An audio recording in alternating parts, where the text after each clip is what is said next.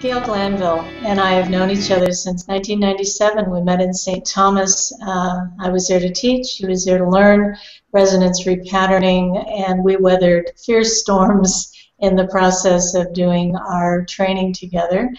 And Gail went on to become a very capable certified practitioner, very influential in the creation of the Resonance Repatterning Institute. Working with Chloe, she was the director, interim director at one point, pulling all the bits and pieces together to create the institute that we know today as Resonance Repatterning Institute. She also is one of the founding members of the RPA, getting the realization that they were really two different organizations, and she is a Hall of Famer at the RPA as well. She lived in Rhode Island most of the years I knew her after St. Thomas, with a thriving practice, also doing a lot of marketing and copywriting for other people as well. And in the past year relocated to Florida to create a thriving business as a resonance repatterning practitioner there. So it's my great honor and privilege to introduce you to my friend who's going to take us on a wonderful journey tonight, addressing woo-woo, etc. So welcome, Gail Glanville. Thank you for being here. Oh, thank you so much, Ardis. It has been a journey, hasn't it? My goodness. So today, or tonight, we're going to talk about how to deliver a can't-fail elevator speech. And you know this is the first of 3 series that Ardis is hosting. I'm so grateful that she's doing this. So when you think about an elevator speech, the thing to think about first is where to start. And since we want to take the woo-woo out of the way our work might be perceived, why not take a tip from a proven communicator? When best-selling novelist John Irving feels the muse bubble up to write a new novel, you might think he'd start with the first sentence, like most authors do, or the first chapter or an outline. But you'd be wrong. John Irving writes the last sentence first. And I can't think of better advice for you for creating a really, really smart elevator speech, especially when you're facing a gender gap or a credibility gap. Start with the end in mind. When someone asks what you do, or when you find yourself in front of a group, it's smart to know what you want as a result of the words that are going to come out of your mouth. If you're running your practice as a business, then what you want most of all is a customer who's happy to pay your fees because they're committed to their own well-being and believe you are the one that can help them achieve their goals. Maybe you just want the listener to sign up for a seminar or register for your newsletter, but don't say a word until you know the outcome you really want. So here's what a smart elevator speech does. Imagine you're on an elevator with the one person who can most help you advance your work. You've barely a minute to influence them in your favor. What do you say? If you're tempted to start with the word I, you've lost your opportunity.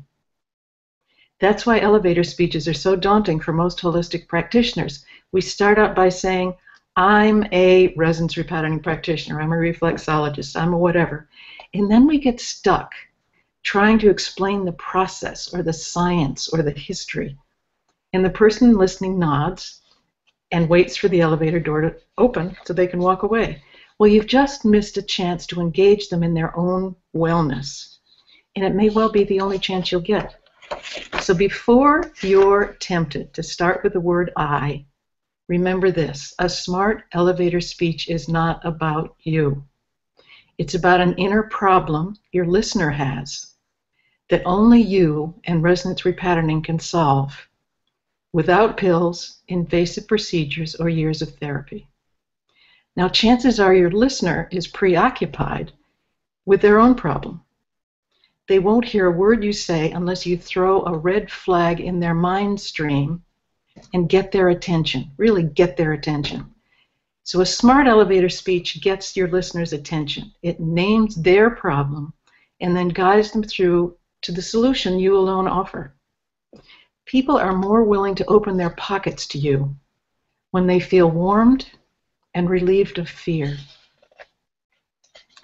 So a smart elevator speech has 4 prompts. Carolyn was going, I'm not sure we can put them up on the screen now here with this Google Plus thing, but the thing to do is to memorize these 4 prompts. I'm going to give them to you. So you will never be tempted to start with the word I. What you want to start with is, do you know? You want to start with a question, a red flag question, which names the practical problem, and then you set the hook by naming the emotional problem. Now, the number 2 prompt is what I do. You start with do you know? That's your first section. Then you go into a what I do. This is a brief description of your solution, the service you offer. Number 3, you turn around back to the listener so that you list the practical and emotional benefits your clients experience. Number 4, call to action. What do you want them to do to fulfill the end goal you started with? You always want to have an offer ready. So let's dive into these 4 prompts right now so you know exactly what they are and how to use them. Number 1, do you know? This first question has to get the listener's attention. Questions always engage a part of the listener's mind seeking a solution, so make your opening question a really good one. Make it relevant to your ideal customer and be able to draw a direct line from their problem to the solution you offer. Next, and this is really important, you need to have an idea of the market niche or problem you service. Do you work with women, children, men, business people, healthcare professionals? I know you will resist defining your market this way, but trying to be all things to all people is an impossible position to promote. If you get the right description and do a good job for the people and problem you are best with, then other people will find you anyway. They'll just come through your door. So don't be afraid to define the problem you solve. It may be moms who fight with their teenage kids. It may be businessmen who are undermined by anxiety, or women who suffer from depression. So next, once you have that idea in place, do some homework. Find a statistic about the problem. That's the way you'll get started. Let's take depression, for example, because it is on the rise around the globe. And here's a statistic I found that has fueled a renaissance in my own repatterning practice. See how it sets up my elevator speech. Do you know that the World Health Organization predicts that by 2020, depression will be the leading disability for women worldwide? And today, 80% of the people in my home state in Rhode Island never get helpful treatment. So now you have a very statistical, logical description of a problem you solve. So the thing to do next is add some emotional content by imagining the inner world of this client. And this is how you kind of set an emotional hook. So you describe what these women are going through. Women like this suffer from low energy right down to the cellular level. They give up on their friends and even their families. As a result, it can be very hard for them to climb out of the pit of worthlessness and even suicidal thinking.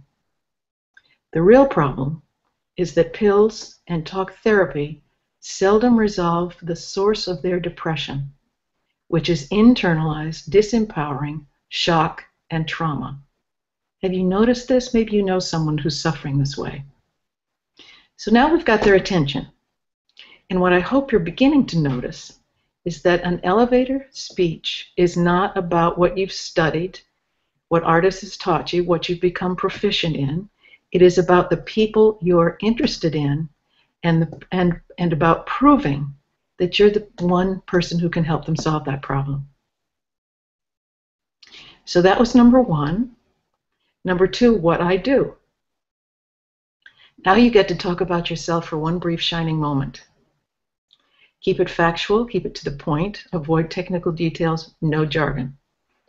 So do you offer sessions? Probably, yes. Teleseminars, lectures, group events, books? Do you sell supplies? Do you work by phone? Do you work in person? Do you work by Skype? These are the specifics of how you deliver your service. It tells the listener or the reader how they will interact with you. It helps them begin to imagine working with you. And this should be a separate page on your website. And it also helps if you list a choice. Keep in mind that your prospective customers may be hesitant or may have some doubts, especially with this invisible, intangible energy work. Group events, in which your listener is not the sole focus of attention, can be a gentle way for them to experience your service and build trust in you. You have to remember how many of them have been traumatized. And with some trust, it's easier for them to commit to a series of private sessions with you, which is really what you want. So here's an example. What I provide are gentle energy medicine and resonance repatterning sessions, as well as group telesessions, books, trainings, all custom designed to help you lift depression. It's because I help you find the problem's old source, change the energy around it, and break up the crystallized patterns that have held your depression in place. Now, that's enough about me. I could go on, but that's enough about me. Now we turn it back to your listener. Because this next section is all about the benefits that you offer, and people buy your services because of the benefits. So this is number 3, so that you return the focus to the listener. This part can be difficult for holistic professionals because we're used to thinking in terms of our training jargon and not in terms of what we have actually delivered to our customers. You want to give your prospect both factual proof and emotional uplift. So reach into the experiences you've already had with your clients. Walk into their minds and their hearts, walk around in their shoes, talk with them, ask them what's actually changed. Help them become more self-aware and more appreciative of you in the process. So here's how I might describe the benefits of my Lift Depression service, starting with so that you. So that you, like my clients, have the energy to go outside for a walk more than once a week, because you're free of the toxic residue of shock and trauma. So your self-esteem improves and you feel empowered. So you stand up for a core value on behalf of others, and your self-worth soars. So you have a vision for your future that's just right for you. So you noticed how this section starts out with a tangible, practical unit of measure like taking a walk, and then it moves on to include emotional benefits. That's how you, as a practitioner, take depression, or whatever your topic is, from an impersonal statistic to an opportunity for empowerment and personal growth. And you demonstrate that transition in your elevator speech. So if you have time in your speech and you want to include some science, you can go to Bruce Lipton's book, The Biology of Belief. You can go to the Cousins Center website, cousincenter.com. They have incredible research on how mood affects our cellular functioning.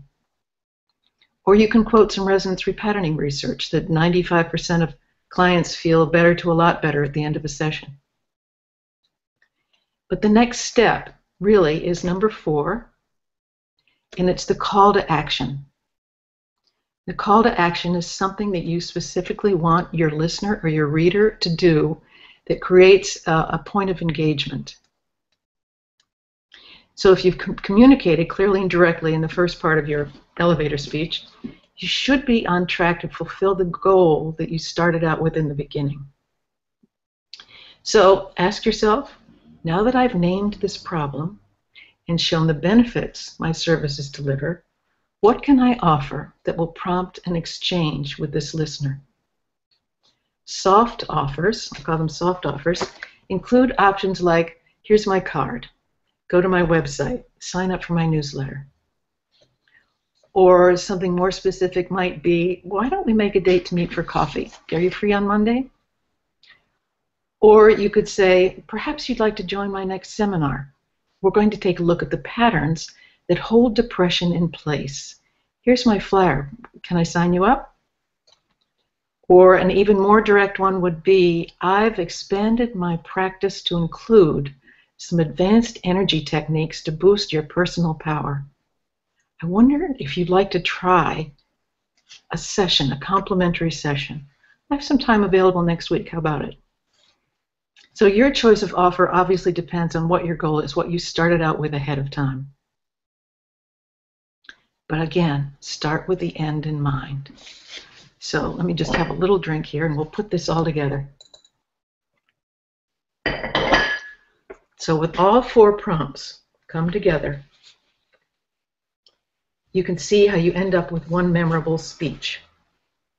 So again, the goal here is to build a practice using energy medicine, including resonance repatterning, to help women lift depression. So I'm going to say this, I'm going to imagine you're standing in front of a group of people who don't know your work, and you have about 90 seconds to engage them. You can resonate with attracting all the clients you want, but unless you know what to say, you'll have trouble getting their attention. So here goes. Do you know the World Health Organization predicts that by 2020, depression will be the leading disability in women worldwide? And in the state where I've just come from, 80% of those women never got treatment. They suffer from low energy because depression clogs their cells. They give up on their friends and their families. As a result, it can be very hard for them to climb out of the pit of worthlessness and/or avoid suicidal thinking. The real problem is that the pills and talk therapy that's offered to them seldom resolve the source of the depression, which is internalized, disempowering shock and trauma. Have you noticed this? Maybe you know someone like this. So what I provide are gentle energy medicine and resonance repatterning sessions, as well as group telesessions and books and trainings, all custom designed to lift depression.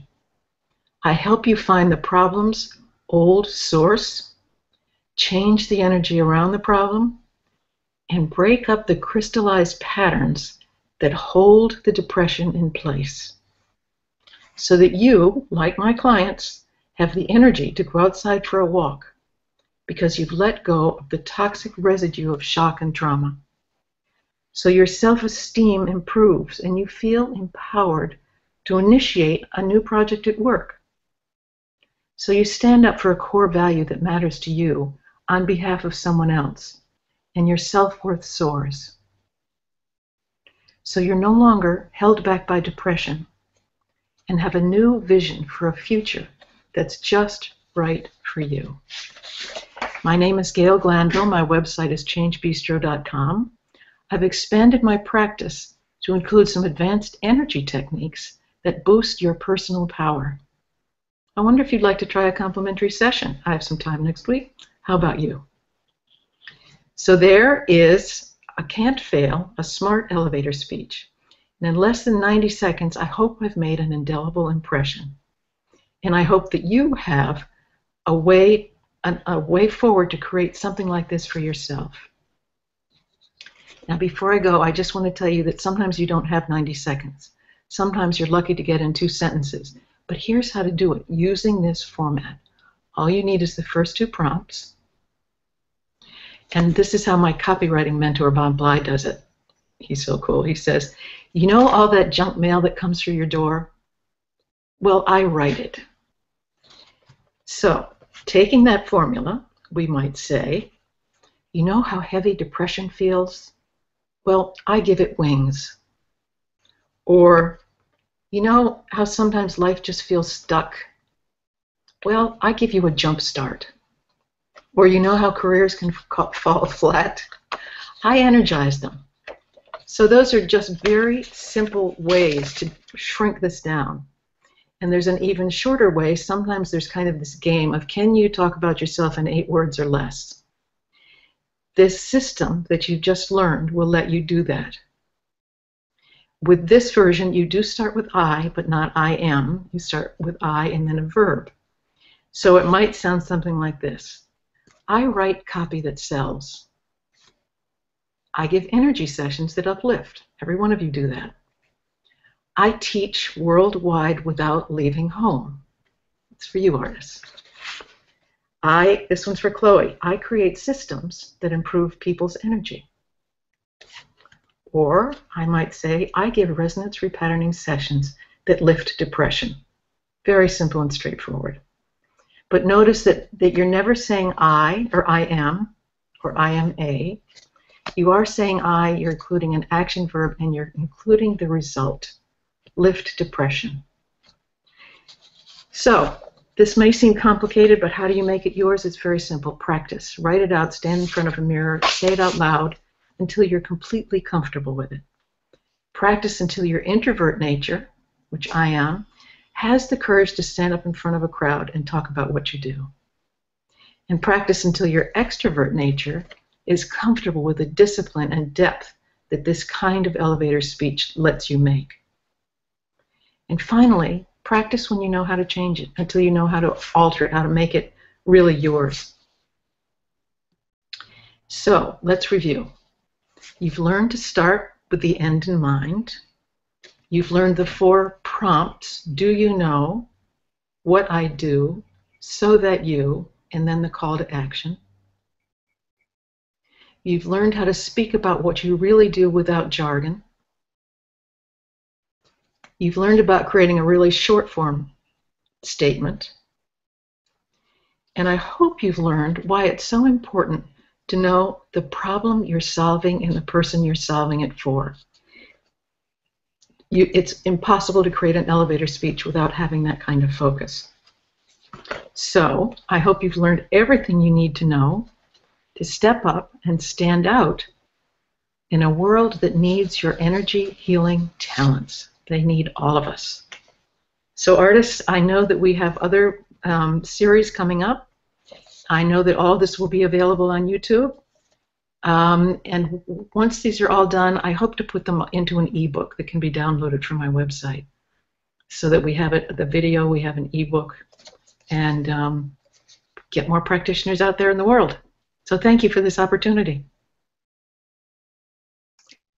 Well, thank you, Gail. I learned so much just listening to what you said, and I'm going to be the first one to download your ebook when you have it.